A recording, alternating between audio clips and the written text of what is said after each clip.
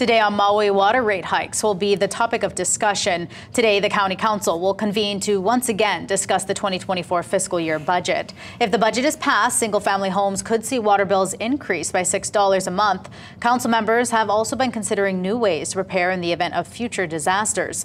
One of the other proposals in the works are waivers for water services during emergencies and long-term housing solutions for displaced residents. Today's meeting gets underway at 9. You can attend the meeting online via Blue Jeans or in person at the county's Kalana o Maui building.